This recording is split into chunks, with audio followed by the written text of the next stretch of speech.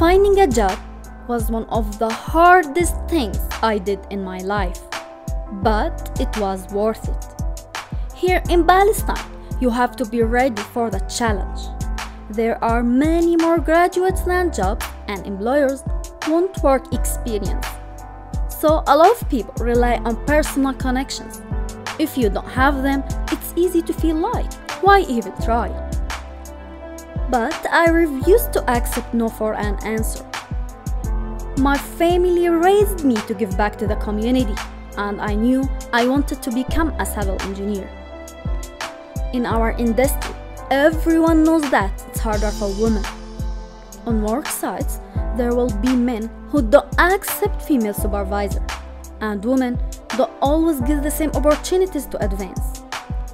But you can't feel defeated. You have to learn the right skills, make yourself impossible to ignore. Because when you finally get that job, it doesn't just change your life. You can change other people's lives too. It's amazing to know that the projects I work on help people get the water they need to live.